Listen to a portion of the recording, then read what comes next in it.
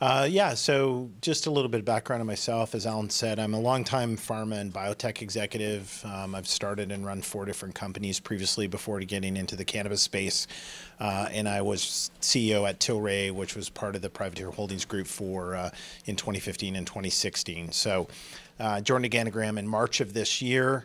And so Organigram is publicly traded on the TSX Venture. So we have 3 levels of our exchanges: the CSE, which is more like an over-the-counter grouping, and then the TSX Venture, and then the big board, which is the TSX. So we're on the Venture today.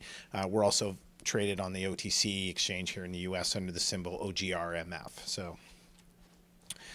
So here's our standard disclaimer, which I don't need to go into. So I'll tell you a little bit about Organigram. As Alan said, we were the 3rd applicant actually when Canada was looking to open up the program, and we received the 12th license in March of 2014. And why that's important to note is that of the early applicants and the early companies, it was really critical to get an approval before the end of March in 2014.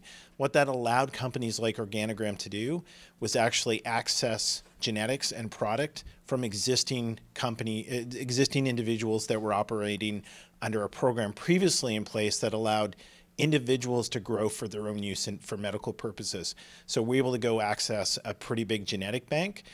One of the big issues current licensed producers, as the new companies are coming into the market space, have in Canada, it's very difficult for them to access genetics. Their only source is through existing licensed producers like ourselves, and most companies will not sell genetics, and or to go through a very lengthy and challenging route of accessing seeds through foreign jurisdictions like the Netherlands, which is a very complicated and long process. So the existing producers, especially the companies that had licenses in 2014, certainly have a leg up in terms of having a broad scope of genetics. We have a genetic bank of almost 60 products, 14 which are in constant production, and then another 6 to 12 that we vary in and out depending on the yield and the time of year and what we're looking to produce. So as Alan said, we were the first and are still one of only 2 licensed producers in Atlantic Canada. So Atlantic Canada is the region north of New England, makes up about 15% of the Canadian population. But what's very unique for us in Atlantic Canada and being in New Brunswick is that we have a very low a low cost of power. So, and I'll get into that a little bit later, and a low cost of labor. It's an area that has high unemployment in certain regions. So we have up to 10% unemployment. And that means there's a lot of skilled laborers that are out of work and that we're looking to hire people. So there's a big advantage in that. For those of you that have been following the Canadian market, you know that we are at the cusp of adult recreational program coming into being before July 1st of next year. Companies like ourselves, Organigram, has been in active build-out mode for the last year, over a year, as we've prepared for that. When the current government got in place, led by Justin Trudeau, one of the key aspects of that election platform was to move towards a regulated and controlled adult recreational program, and that bill is currently making its way through our parliament, and we expect that to be approved by the end of this year or early next year, but we're getting guidance on what the program will look like currently. So one of the other key things for us is we are dramatically ramping up our production capacity, which I'll get into, and I'll show you some schematics of what that looks like. And what's important is that's fully funded. So at the end of our last fiscal quarter that we reported, which was the end of May, we had $48.2 million on the balance sheet, and we had full capitalization for our build out, which is critical when you look at companies in the Canadian space. A lot of people are aspiring to build out, but do they have the capital to do that? And that for us is a big differentiator. From a brand positioning perspective, we've got a couple strategic partnerships I'll get into later. One of those being with the Green Solution, or TGS, out of Colorado. And we believe that positions us incredibly well for the Canadian marketplace as we look to roll out the edibles and concentrates program and really build that out. And that's going to be a key part in the market, as you know, here in the US and in states like Colorado. Our management team is, and I've brought in a few people since I joined earlier this year, but comprehensive across both consumer packaged goods, experience in large-scale manufacturing, beverage alcohol, which is very important because there's a lot of parallels not only in terms of marketing, but also in terms of how the distribution channel is going to work in Canada. So our chief commercial officer, for example, came from one of the breweries in Canada that got long-term experience in beverage alcohol. It was a big lead for us. So this is our financial snapshot. Kind of difficult to see in the even though it's on a big screen, but give you a sense. I'll highlight a couple key things. So, our stock price, when this was reported, which was September 25th, was at $2.85. As of today, we're just below $3. We have a very liquid stock, and I think that's one of the things when you look at any market is their liquidity. So we have 104 million shares, basic shares outstanding, fully diluted of 115 million. And one of the things we also do for U.S. investors is we work with a law firm out of Vancouver that will help any individual investor who's looking for liquidity. So we actually provide that service, help them walk through that if they're looking to, they can certainly, it's very easy to acquire stock, but when you're looking to exit your position from an equity perspective, we provide assistance in that. And I think that's a big value add for us as a company. From a revenue perspective, the last 12 months at the end of May was $7.5 million. One thing I will mention, we had a significant recall at the end of last year, which led into January of this year, which was as a result of unapproved pesticide use in the facility. We did have some contaminants and also some pesticide use of unknown origin. And one of the key things that we've done as a company is institute a number of significant changes to ensure that never happens again. Those changes range from training, increased security cameras, to locking down all of our approved pesticides, that there's only a select number of people in the QA departments that can access them, even to the fact that our sprayers are locked down and it's only the QA people that can access them. And as a result of that, we also do 100% pre-release testing of all product and submit the data to Health Canada before we release. So critical to make sure that we've got a safe product for everyone, and Health Canada reviews and approves every batch before we put it out on the marketplace. So key thing for us. So from a plant perspective, as Al mentioned and I mentioned, I came previously from Tilray. That was a company that's very well known for having a very high quality product in the marketplace. And when I came on board, one of my drives was to really focus on quality. When we fully build out our expansion that we're currently working on right now, we'll be positioned as the third largest indoor producer in Canada. And we certainly believe that from an indoor production perspective, that's a major differentiator in the market. Quality, it's certainly routinely known that quality of indoor production versus greenhouse, you're going to, in general, get a superior quality in indoor as long as you know what you're doing and you're very good at it. So we've really focused on quality, producing a premium product. We've supplemented some genetics that we had gaps in, so we've actually done some exchanges with existing licensed producers in Canada. And this is evident. So our equivalent of Leafly in Canada is Lift. Our rating currently on Lift is 4.5 out of 5, which matches up with any other company. If you go back 12 months ago, we were a 2.7 to a 3.4. So we had a fairly low rating in terms of what consumers were rating our product. So big differentiator for us. That quality has been driven by our production practices, but also we've invested heavily in our mechanical systems, and that's critical in this space, as you guys are aware. We put in large system industrial chillers, environmental control, temperature control, humidity control is critical in an indoor environment, and that's helped us in terms of quality.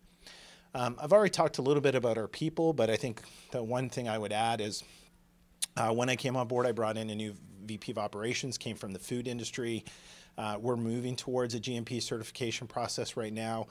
We're not there yet, and Alan asked earlier about an ability to export internationally. So for the majority of markets such as Europe, you do need to have GMP certification in order to export.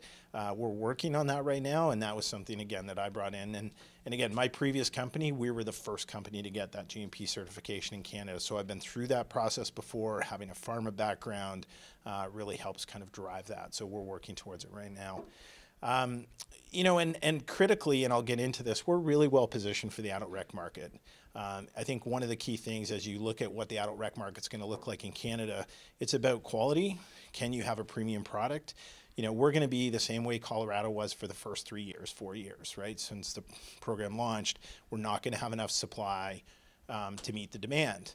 But, at a certain point, supply will catch up with demand, and a premium product will win out and have, be in a better position to retain margin. And that's one of the key. We don't believe we'll see significant downward pricing pressure until that 3 and 4 year period out. But if we've established ourselves, as we're doing today, as a high quality product, we're in a much better position to retain that premium pricing. So if you look at, there's a lot of different forecasts on what the market's going to look like in Canada. So, numerous reports have been written on this. I know, Alan, you've done some writing on this. So certainly, the projections right now, the medical revenue, so this is a little bit dated. As at the middle of this year, there were just over 200,000 medical patients in Canada. The revenue in the market at the end of the quarter prior to that was projected to be, $435, $450 million. That is expected to grow to 450,000 patients on a population in Canada of 37 million people, and a value of about $1.2 billion in terms of market. And one thing to keep in mind in our current marketplace, we're very restricted in what we can sell. So we can currently sell whole flour, blends, and then a very limited oil selection for oral ingestion, right? So our oils today can maximum 10 milligrams per dose, or 3%, or 30 milligrams per ml. So it's certainly not a vaporizable product. It can only be used for oral ingestion. And if you were going into a market that didn't have limits, that's not typically an oil you would go to market with. You'd go with a much higher concentration. But we're getting good responses from it. Certainly we see on a medical patient base, people are using a significant portion of oil, and it represents for us almost 40% of our sales. So it's a big market for us. Some of the projections, as I said, in terms of what the adult rec market is going to look like, the analysts have projected anywhere from, $6 to $10 billion. I put in a kind of 8.6 billion here. It just depends on who you look at. This is a Russell Stanley projection. CIBC World Markets has projected $8 billion. At the end of the day, the key thing is our government is moving forward towards an adult recreational program. That legislation, they have continually repeated that legislation will be complete and the program will be up and running by the end of June next year.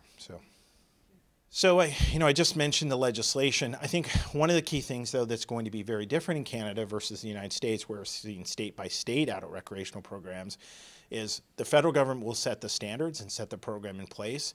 They have already outlined that the only production sources for the program will be licensed producers like Organigram, and then the distribution will be done on a province-by-province basis, so like a state-by-state basis. So while the program has a federal oversight, each province will determine and choose how they distribute product.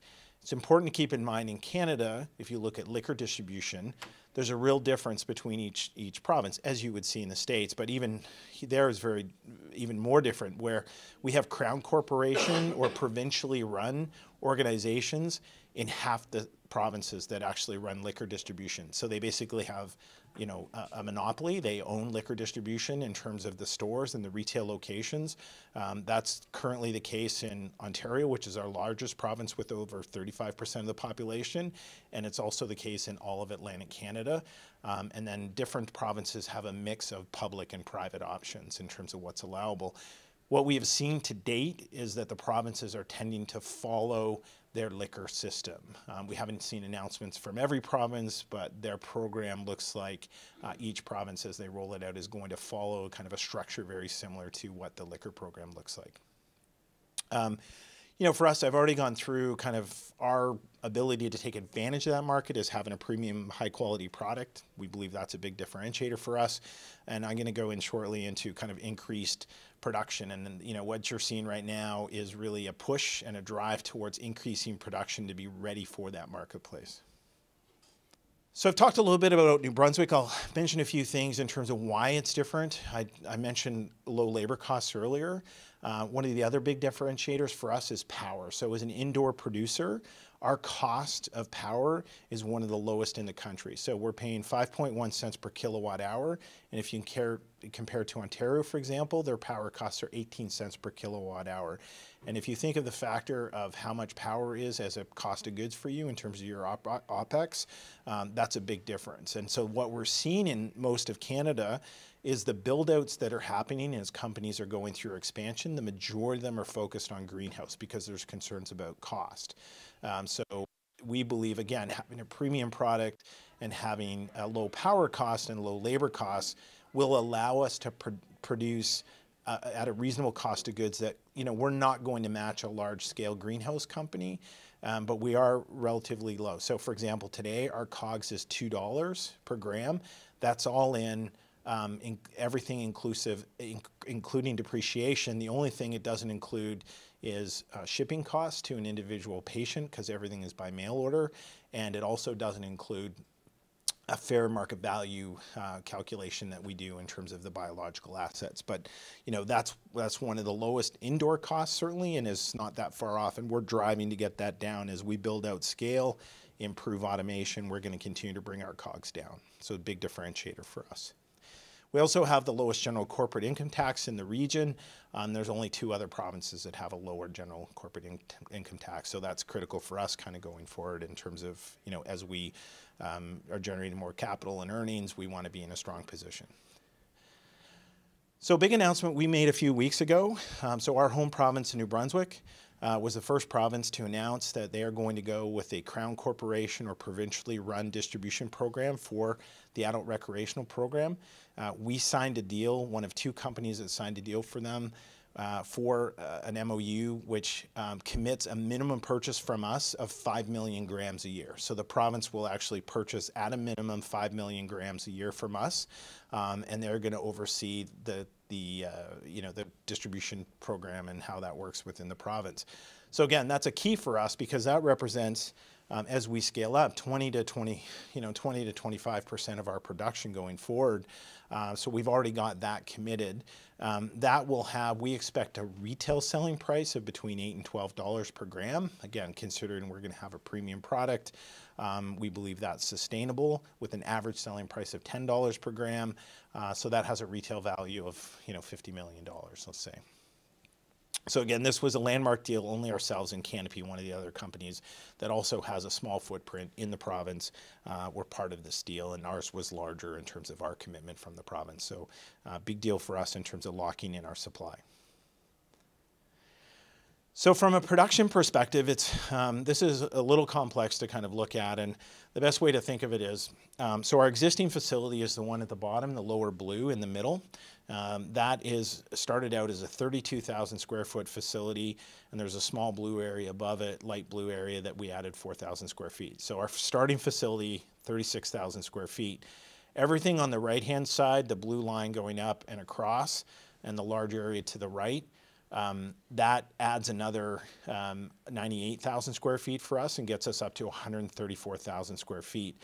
And then the area in the green on the left is also under, and I'll talk about the timeframes on these, that adds another 34,000, gets us up to 170,000 square feet of indoor production space, including mechanical, including processing, everything that's in place. What does that mean from a production perspective? Our first facility that we're operating today can produce 5,200 kilos a year. The next phase of expansion, which again is fully funded and will be complete by the end of this year, going forward, can add another 10,000 kilos per year. And then the phase 3, which is the green area, will add another almost 10,000 kilos per year and gets us up to 25,000 kilos annually. So that's key for us. It says 26 here. We made a change actually just recently on processing space, so we're actually down to 25,000 kilos.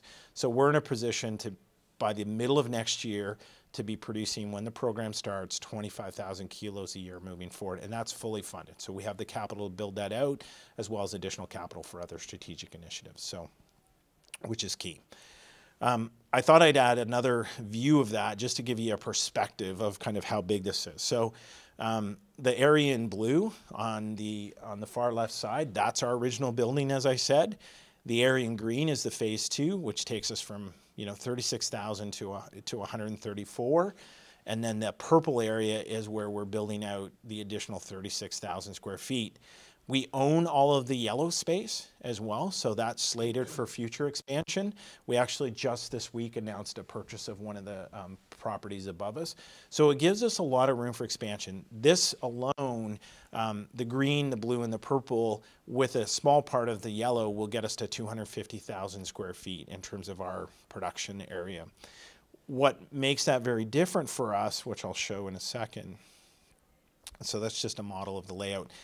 The way we produce is actually on 3 levels. So it's important if you're looking at our production space to think about, we're not traditional greenhouse. You can't be comparing footprint to footprint. Even more, most indoor production facilities are growing on 2 levels. So they'll have 2 different floors. We maximize our footprint for 2 reasons. One is early in the licensing process in Canada, it was challenging to get an expansion of your license, right? So we were maximizing our footprint. We grow on 3 levels. We have a series of lift systems as well as walkways for people to access the product. It also significantly saves us on the environmental controls. You've got a large room with very good air circulation, and we found that it actually is big cost savings in terms of environmentals. So very unique to us. We're the only company in the country that's doing that. And TGS, who's a partner we work with, the Green Solution in Colorado, is doing at one of their facilities as well, based on what we were doing. So I'm going to talk about TGS a little bit. I think it's really important to understand kind of our relationship. It's one that's quite unique within the Canadian landscape. So the Green Solution, if you don't know them, in Colorado, one of the leading seed to sale retailers, is renowned in terms of quality award-winning products, in terms of their retail experience, in terms of product development. They have over now 400 SKUs that they offer from an adult recreational space perspective, with 13 retail locations that are currently operating. What our agreement with them means is that it's 3 parts to it. One is that on an intellectual property and engineering perspective, we can access all of their technology. So we work closely with their team as we're scaling up our production on extraction, and we have our staff going there, or their staff coming up, because they've been doing this for a number of years. And while we've been in the cannabis space for a number of years, extraction is newer to us in terms of when that was allowable in Canada. For example, we recently put in place a large industrial scale supercritical CO2 system that can process 5,000 kilos annually just with a day shift. And we've worked with them in terms of maximizing the output on that. We've also signed a deal with a company to do work on a microwave extraction, which will assist in kind of the processing time and what you'll get as an end product in terms of supercritical CO2. So adding microwave technology to that CO2 system. The other 2 things it means for us is that from a formulation perspective, when the edible products are allowable in the market, and the government has confirmed that will be within 12 months of the program launch next year, we can bring those to market faster than other companies because we've got the formulas, we've got the products, we know what they're going to end up being, and we even have the child-resistant packaging, right? So that's critical, is that we know what form it's going to be, how acceptable it's going to be, and then we have the packaging that's going to be accepted from a government perspective. So it's a big plus for us. And then finally, if there are opportunities for retail locations to be owned, for example, in the beverage alcohol industry, many companies have, at least at a minimum, a retail location within their production facility. So we can learn from what TGS has done in terms of their retailing, what they do from planogram and their space, their space planning to maximize their retail footprint. The other deal we have, so we have an exclusive licensing agreement with Trailer Park Boys. For those of you that don't know Trailer Park Boys, it's a Canadian television show that's been available on Netflix for a number of years, very ubiquitous with cannabis use, appeals to a certain market segment. We're not looking at as our broad appeal brand, but there's a market segment that we will build off and use Trailer Park Boys in terms of some of our marketing.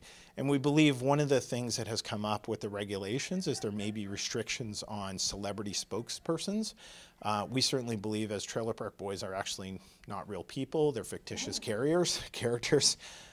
There's ways to use them effectively. They do over 150 live shows a year in various locations across North America. We also have product placement opportunities actually on their Netflix program. So there's a lot of ways that we can market and promote around that that I think is unique versus some of the deals that other companies have put in place. So. We also acquired a clinic group earlier this year called Trauma Healing Center. So Trauma Healing Center is an Atlantic Canada, East Coast based clinic group, has 7 locations. Small number of patients overall because only 2 of them are actually operating full time. The other are kind of part-time locations where they're renting space at different times. But What makes them different is that they're the only Canadian clinic group that has a multidisciplinary approval for veterans. And if you don't know, all veterans in Canada, of either military veterans, first responders, are covered for medical cannabis use by a federal program. So they have 100% insurance coverage. So that's critical for us to take advantage of that. So I guess finally, a couple key things I would highlight. For us, I mentioned our cost of goods. It's really certainly, and we will continue to push that cost of goods down. Only two ways you can do that. One is driving up yields, which we continue to do, and the other is by reducing your costs, so your OPEX overall. And we're doing that through automation in our new facility build out. You're going to see a lot of automation, or standard things like automated potting machines and stripping machines, a semi-automated packaging line for whole flower and things like that. That'll be part of that next phase. It'll be done by the end of this year. We have a very high average selling price at $8, so that's our price today in the medical market that we're able to garner back as an average selling price in terms of our patient population. We've seen year over year 31% growth, and as I said, at the end of our May quarter, we had $48.4 million on the balance sheet. So kind of key takeaways, we're very well positioned, as I said, to be a leading producer in both the medical and the adult recreational space. Medical is gaining acceptance. We're seeing the stigma eliminate over time, as you've seen in U.S. states where that has occurred over time as well. I think one of the key differences, though, when you look at Canada, I mentioned Veterans Affairs. There are other programs that are now, we're getting insurance coverage. So Shoppers Drug Mart Loblaws, which is our largest pharmacy chain in the country, they've announced that all of their employees and beneficiaries of their employees have coverage for medical cannabis use for a couple indications. We're seeing other insurers do one-off programs, and a lot of employers are actually allowing people to use their healthcare spending account, which is kind of typically what we'd use for chiropractor or other coverage like that, up to $500 a year, or $1,000 a year to help in your medical cannabis coverage. So that's a big difference. We are actually getting insurance coverage. I talked about our production capacity. So by the end of this year going forward, we'll be at 16,000 kilos, and by the middle of next year, we'll be at 25,000 kilos going forward. I talked a lot about the rec program in Canada and the timing. So I guess we're at time. So I'll just end things there and say that we believe, and from what we've seen in the shift in quality, we're really well positioned to take advantage of the marketplace. So I guess I'll open things up to questions. Great, thank you very much. I had a quick question on distribution, and you mentioned, like, if you're permitted to, you put a store in your factory. But sure. Would you open stores in BC if it plays out that way? Yeah, no, it's a great question. So we're actually part of a co-op group. It was announced last week. Yeah, so there are 13 companies that have come together to develop a co-op. So in provinces where private retail distribution is allowable, we're looking to form a co-op and work with either large retailers within that space or raise our own capital to kind of build retail locations. And part of the reason we've done that is we know two things. One is there's going to be a supply issue for the first couple of years in the program. Supply will not meet demand.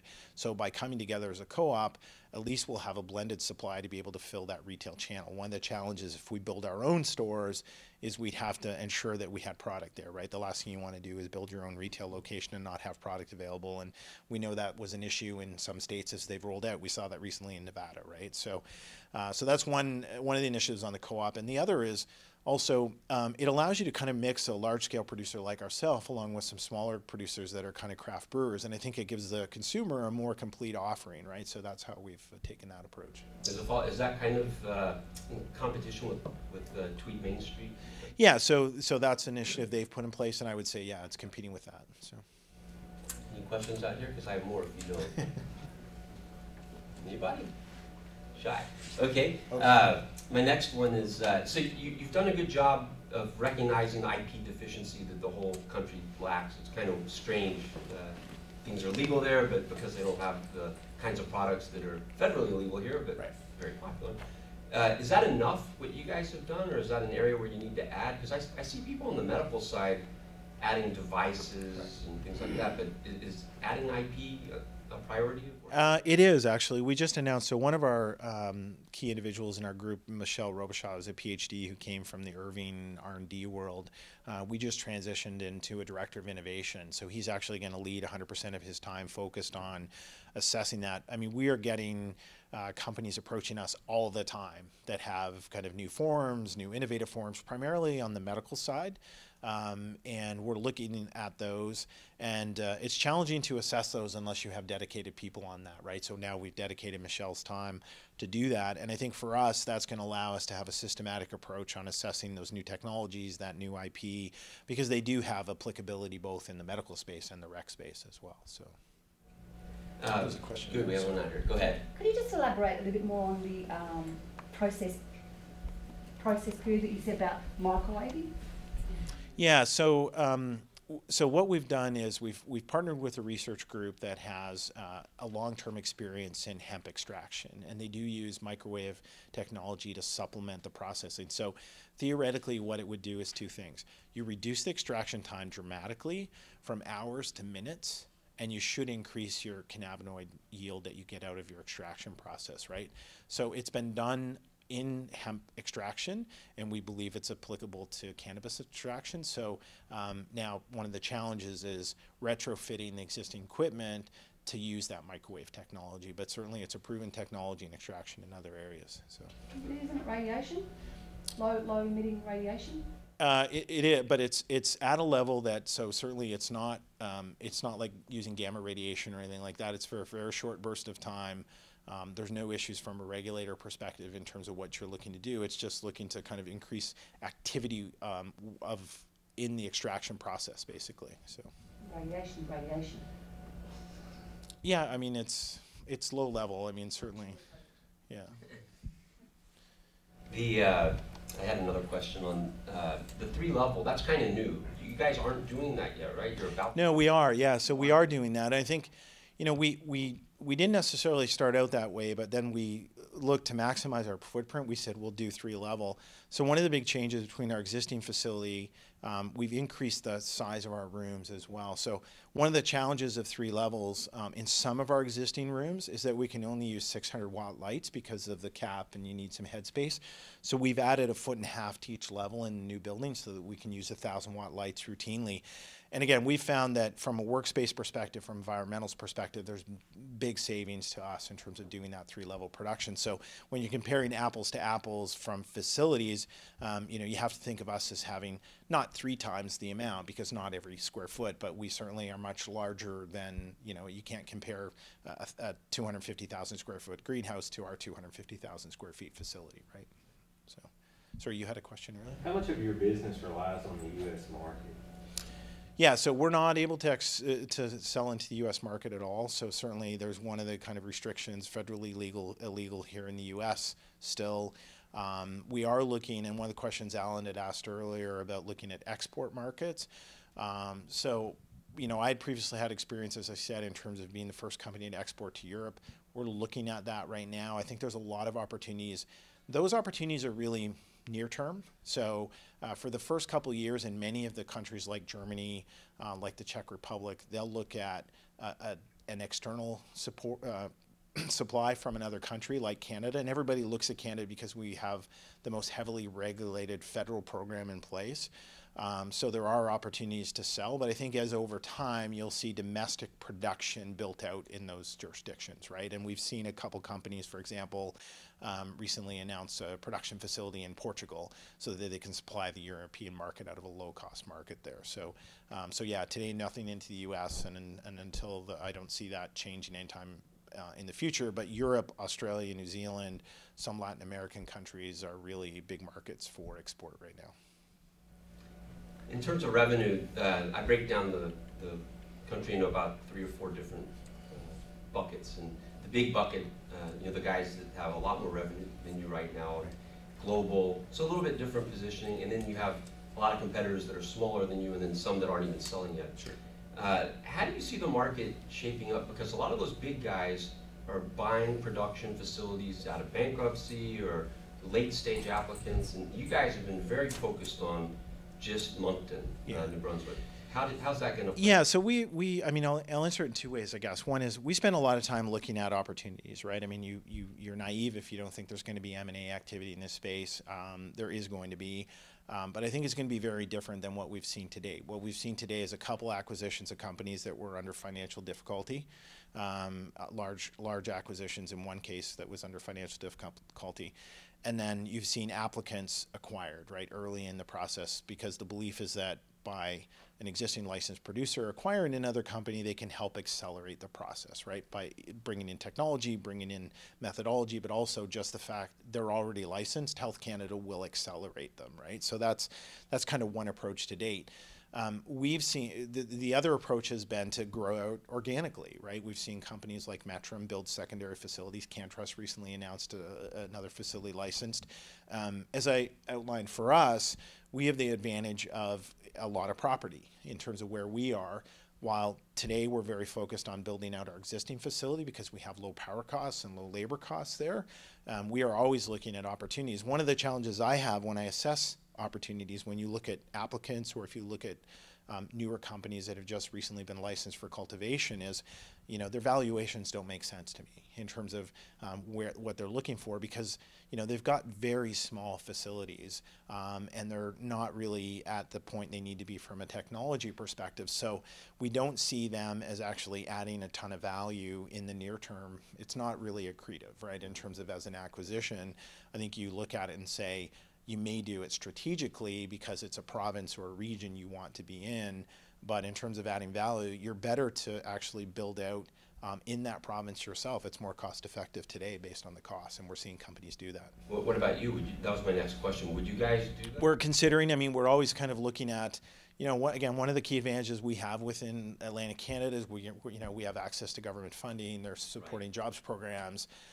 So, you know, we have certainly talked to other provinces and looked at, and we just, you know, we haven't moved forward to date, but we certainly are always actively looking at it. So, do you feel like the industry, I've heard some of your competitors say it's going to end up being a few big companies and then kind of crap, and I don't see you guys fitting into either of those two. Yeah. Become bigger. Yeah, and I think we're, you know, certainly there's 3 companies that are significantly larger than us right now in terms of production capacity.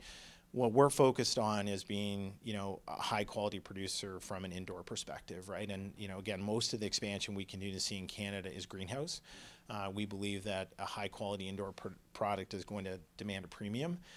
So where we will be by middle of next year the 3rd largest indoor producer in the space. So while we're not the 3rd largest, we see ourselves playing in that space. And you'll continue to see us focus on that. We believe quality is a differentiator.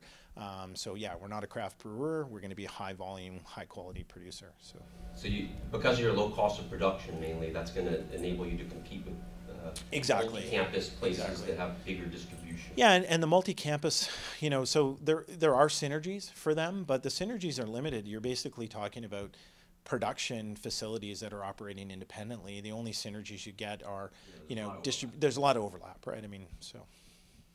Yes. Sorry, yeah. When you talk about your cost of production, is there like a standard assessment for coming up with? Okay, I think that's good. And so I Not saw, like Greg Yeah. answer. It's a funny question. I saw one of the KPIs on there, and I was just curious, like, what went into that, and so I don't know if you guys keep metrics on like total cost of production per gram versus, you know, what your retail price. Yeah, so, and that's the biggest challenge right now, and I think and we continue to say this actually to analysts, is that the analysts should mandate or push to say every company should do it the same way. And if every company did it the same way, then it'd be easier for investors to look at it and say, you know, here's how we should assess things. I mean, our cost of goods is an all-in cost, including depreciation, so it's all production costs, depreciation on CapEx, it's OpEx, it's materials, it's inputs, packaging even. So it's everything except for final shipping and the fair market value adjustment. Not every company includes packaging, for example. Not every company includes depreciation. So it's challenging to compare COGS from company to company. So, yeah. Any other questions? Do we leave off any good ones? No, I think, you know, I would just stress, I think we're in a unique position in terms of the Canadian marketplace. I think Organigram, we're differentiated in many ways in terms of, you know, 2 things. One is we're producing a high quality product indoor, which we believe is a big differentiator. And we see that in the U.S. markets. You can go into dispensaries, you know, in Colorado or locations, and you can see product being sold at $15 a gram still, right? If it's a high quality product, good cannabinoid profile, a strain that people are looking for, you're going to get a premium pricing for that. So we're focused on that marketplace. And I believe also, as I said, our agreement with the Green Solution, TGS, really positions us for the rec market as that grows and expands, right? And that's going to be a big difference for us, is being able to bring products quicker to market than other players. So for me, those are really our two big differentiators. Great, thanks everybody. Thanks, Alan.